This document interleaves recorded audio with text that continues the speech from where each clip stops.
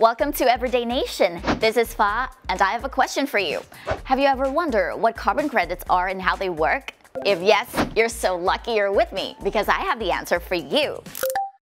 Carbon credits are also known as carbon offsets. They are the financial instruments that can help offset emissions or other greenhouse gas emissions.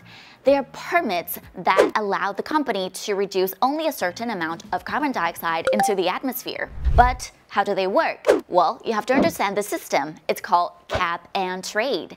So basically, this system gives the incentive to a company to reduce their carbon emission, or they can get more money if they sell the surplus carbon credits.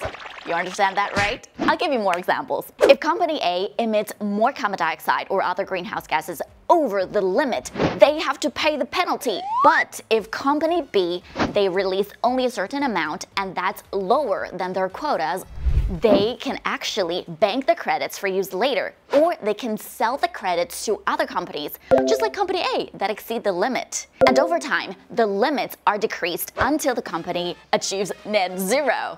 How good is that, right? And don't forget to subscribe to our channel to get more exclusive content. Well, I'll see you in the next video. Bye!